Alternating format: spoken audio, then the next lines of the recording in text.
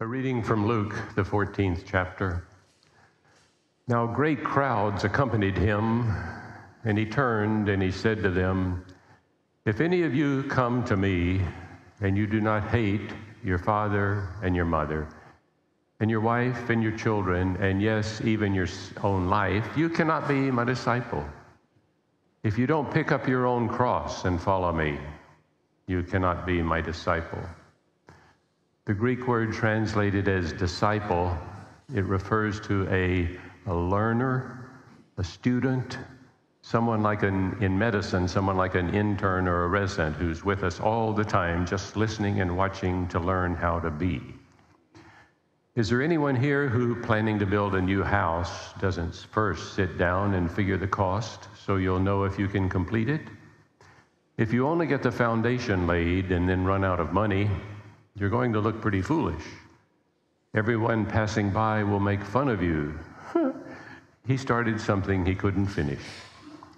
Or can you imagine a king going into battle against another king without first deciding whether it is possible with his 10,000 troops to face the 20,000 troops on the other side? And if he decides he can't, won't he send an emissary and work out a truce? So therefore, if you're not willing to renounce all that you have, you cannot be my disciple. For the word of God in Scripture, even these words, for the word of God among us and the word of God within us, thanks be to God.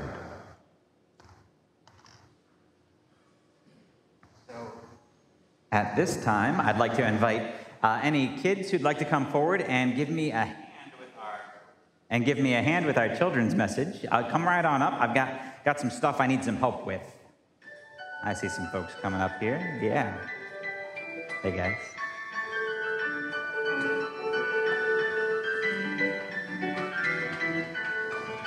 Sorry.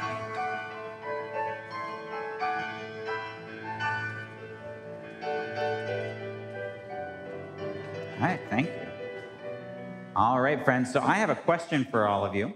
Has anyone here ever had to do something really hard? Raise your hand if you've had to do something really hard. Kate, what was the hard thing you had to do? Do you remember? Mm-hmm.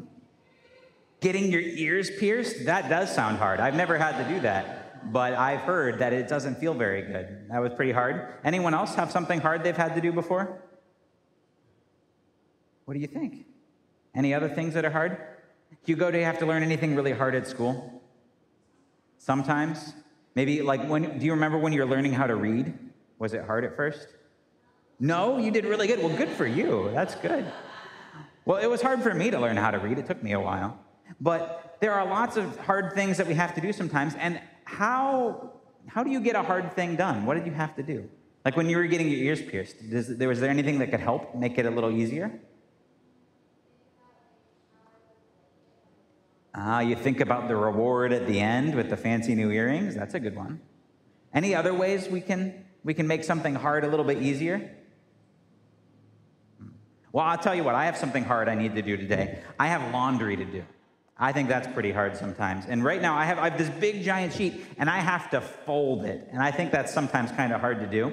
And this isn't even the fitted sheet. I gave up on trying to fold those a long time ago. But do you think I can get it done? Do you think if I try really hard or think about how good it's going to look at the end, it'll work? Okay, you want to watch? Let's see if I can do it. Okay, I got to get it. It's really big. Hang on. Hang on. I almost got it. Am I doing good so far? I'm not. What could I do to make this easier? I could lay it down. Is there anything else we could do to make it easier? Could you guys help me make it easier? Is sometimes getting a helper, someone to help you, something we can do if something's really hard? Maybe? Let's go with yes for this children's sermon at the very least. All right, can you guys all take a corner? And you guys are going to be my helpers. See if you can find a corner. Good job. Here we go. Pick it up. All right, let's see if together we can fold my laundry here. Okay, which corners? Should we take these corners over to them? Let's bring them all this way. Okay, bring the corners together. Okay, and grab this corner down here, Sully. There you go. Can you grab the corner down at the bottom? Very good. Okay, now which way should we fold it? To me? You guys bring it up to me. Come up the stairs carefully. There you go. Keep going. Keep going. Come on, Sully. We're going to bring these corners together. Oh, now it's looking good. There we go. Mine sometimes get a little funky too. Okay, we got one more fold to do. Which way should we fold it, Sebastian? That way, maybe? Towards Kate? Okay, let's bring it together. Bring it together. All right. Look at that. That's pretty good. It looks like a pillow. It's all folded. You guys were able to help me get something really hard done. And do you know what, guys? Sometimes God asks us to do things that are pretty hard. Sometimes God asks us to love people who are kind of hard to love. Sometimes God asks us to give our money or our things away, and we really don't want to do that sometimes. Sometimes God asks us even to change our whole lives. What we do as a job or how we work in the world, God wants us to do really important things. And those can be really hard. But what can we do when there are really hard things? You remember? We can ask for help. And who do you think can help us? Parents? God? How about all these people out here? Do you know why we're all here today in church? We're here today to help each other. Because God has asked all of us to do some pretty hard things. And we come here to worship so that we can help each other. We can be helpers for each other in doing what God wants. And there's one more helper that God talks about in the Bible. You know what that is? God talks about the Holy Spirit. And the Bible, the Holy Spirit can be kind of like a dove or like fire or like amazing things that we see around. But the Holy Spirit, she can also show up in each and every one of us. Have you guys been helpers before? Have you ever been a helper to somebody? I could tell you guys had some experience with the laundry at least. I know you've been helpers before. It's kind of, a little bit. That's okay. But when you're a helper, you have God's Holy Spirit inside of you. And we can help do amazing things in the world. And that's what we're all supposed to do. When God asks hard things of us, we can always get help and we can be helpers. So guys, you did awesome. Let's fold our hands and we're going to say a prayer. Let's pray. Dear God, thank you for making us. Thank you for loving us. Help us to do hard things and be helpers to others. Amen. Amen. Thank you, guys. You did a great job. I'll see you later.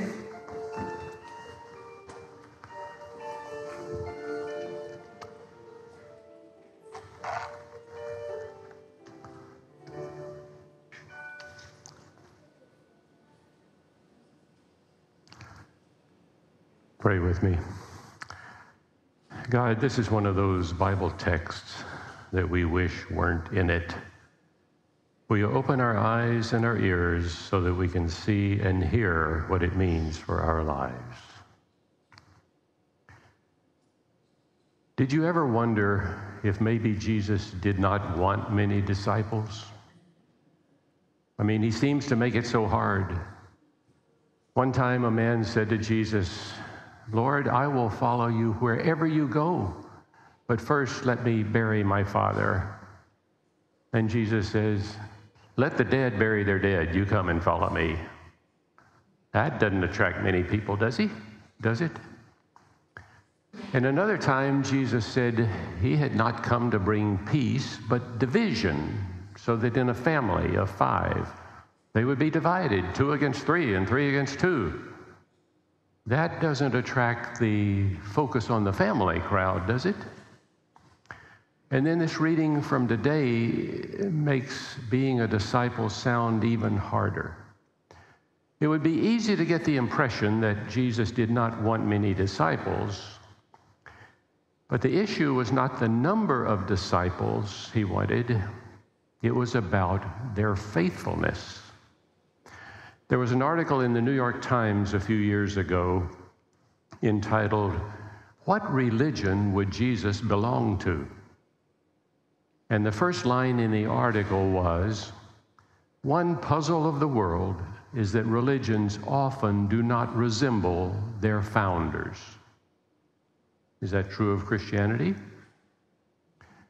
In ancient times, and in Jesus' time, religious teachers emphasized the cost of being their disciples, their students, their interns, because they wanted disciples who would become like them, who would follow them, even to death if that were necessary. But in today's gospel, Jesus was on his final journey from Galilee to Jerusalem, and large crowds were following him. They knew where he was going. They knew he had set his face to go to Jerusalem, and the crowds were looking forward to see what would happen when he got there. The crash, the conflict between Jesus and the Jewish authorities, between the Jews and the Romans. It was exciting. It felt like a parade. They had no idea that he was on his way to be crucified, but he knew what the cost of his faithfulness would be. So he turned to the crowd and he said to them, "If anyone comes to me and does not hate his own father and mother and his wife and his children and even himself, he cannot be my disciple." Can you imagine their response? "Jesus, what are you talking about? Don't you remember the commandment to honor your father and your mother? You want us to hate our father and your mother? What about your teaching, Jesus, that we're supposed to love our enemies? Does that exclude our parents, our families?" You can understand why they had questions. It helps if we remember that sometimes words have different meanings. That is true now, and it was true back then. Think of all the different ways we use the word love. I love God. I love my new electric car.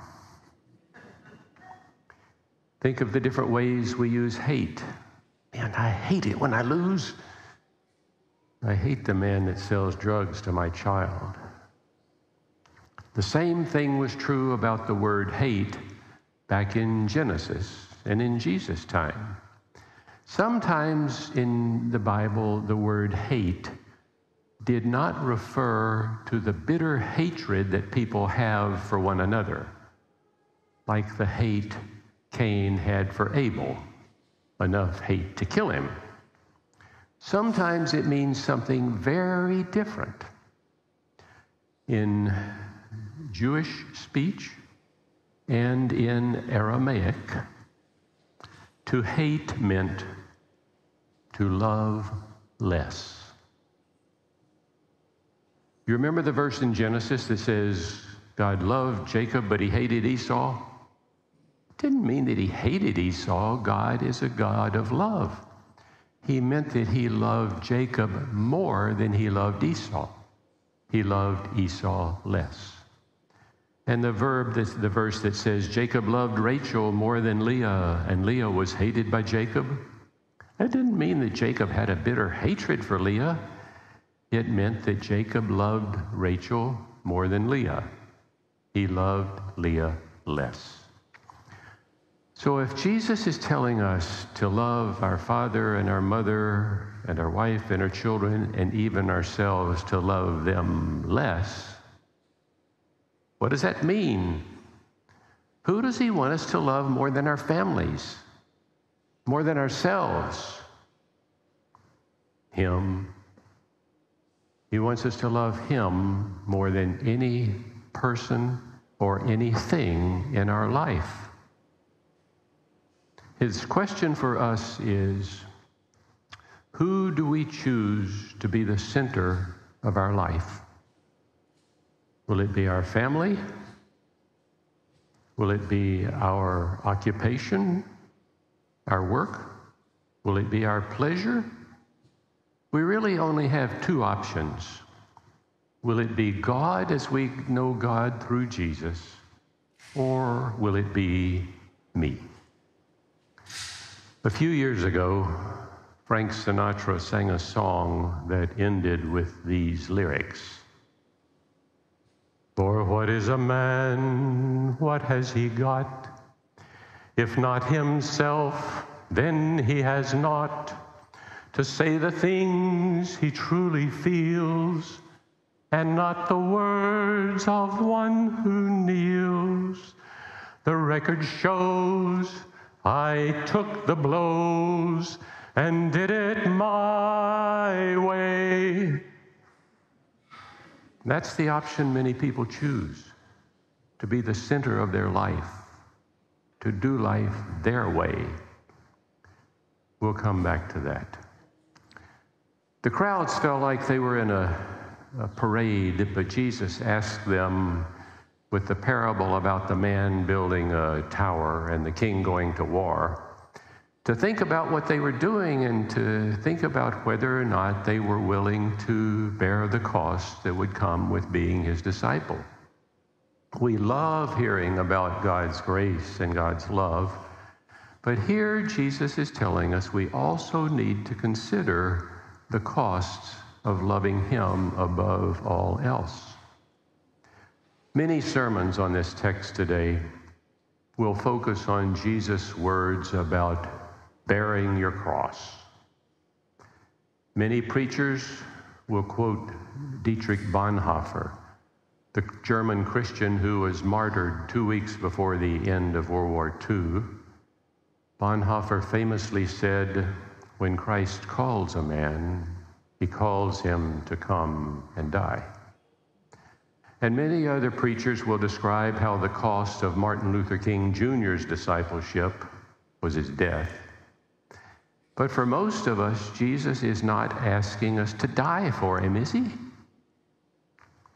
What is he asking us to do? To live for him. It's something like a couple deciding whether or not to have a child. If you do, it will change your life, everything in your life from then on.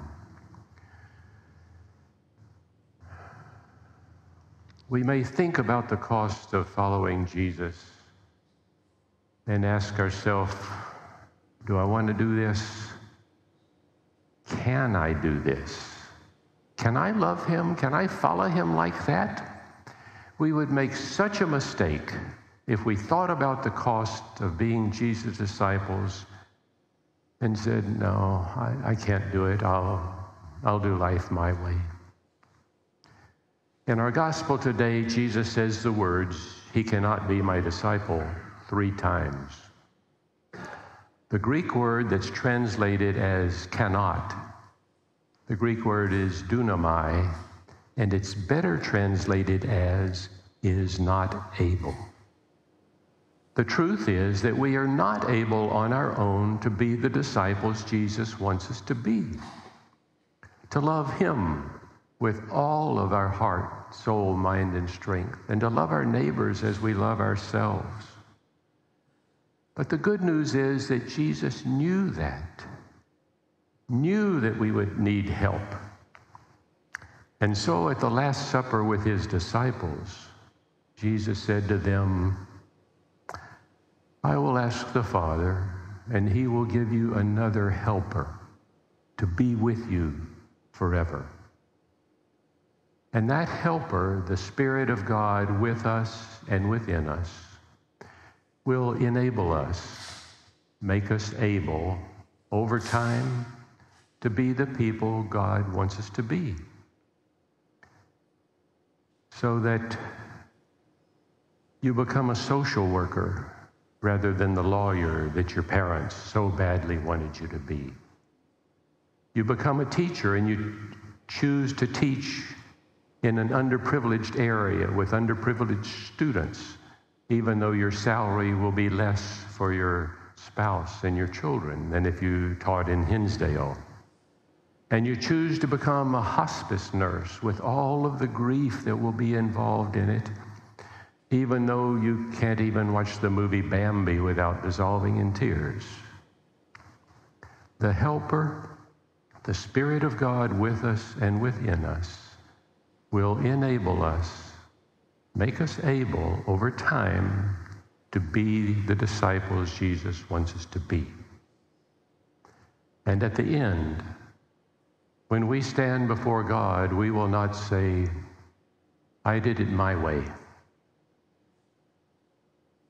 but rather God is likely to say to us, you did it my way.